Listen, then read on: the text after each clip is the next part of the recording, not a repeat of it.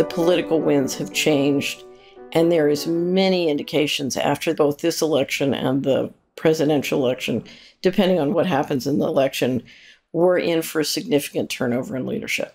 Some people are calling it the purge. It's not so much that the president's going to be different. It's going to be that the people that make government work are going to be different. Right.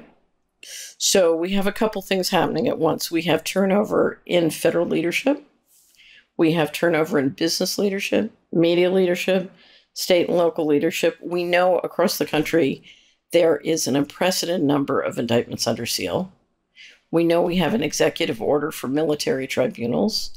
And we've seen a whole lot of people retiring. You know, you get the feeling they're going with the indictment saying, you know, Mr. Smith, you can be indicted or you can resign. Which would you prefer? Or you can rat. Or you can rat. Because it looks like some people are ratting. And of course, the more who rat, the more interesting the purge gets.